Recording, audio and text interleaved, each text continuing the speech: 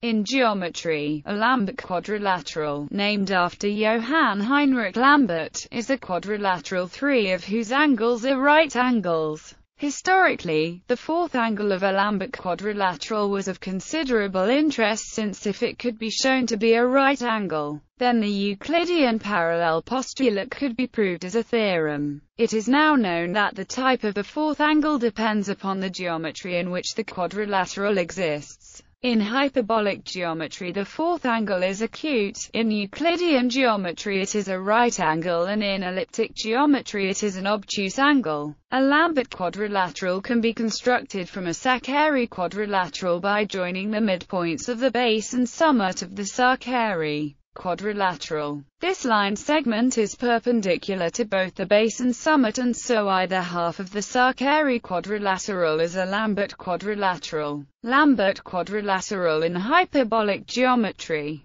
In hyperbolic geometry, a Lambert quadrilateral ABCD where the angles are right and B is opposite C and the curvature equals -1. The following relations hold, where are hyperbolic functions examples.